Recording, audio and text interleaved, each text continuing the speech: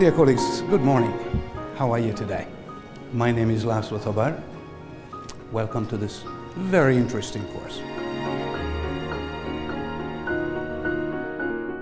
The course places emphasis on how to find the breast cancer in its earliest phase.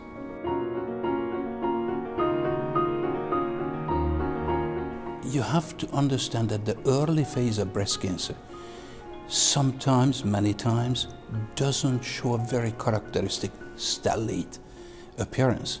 There will be very subtle changes, tiny calcifications, architectural distortions, and we must be able to find them, or if we already found them, we must be able to demonstrate on the monitors.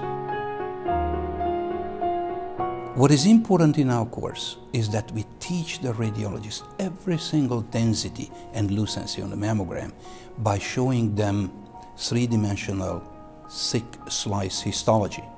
This gives them skills to tell the woman if she doesn't have the cancer that she has a normal mammogram. Well, first of all, you have to collect the data. You have to collect the cases, the well-positioned cases, the beautiful mammograms, the difficult cases, so we have a good proportion between the easy-to-read and the difficult-to-read cases. Now, after you collect all these cases, you really have to put them out on a display. So we had to find those monitors and computers that could really give back the same quality as what we experience when we are sitting in front of the viewing stations.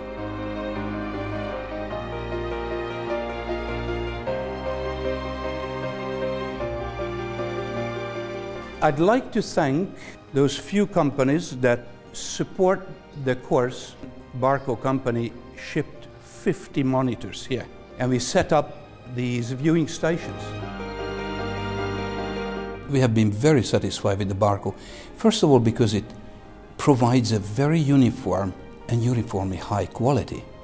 So we really tested the monitors because, as I mentioned to you, very subtle calcifications may be spread out in a whole lobe, and if it's not going to be presented with a uniformly high quality on every monitor, then the teaching is going to fail.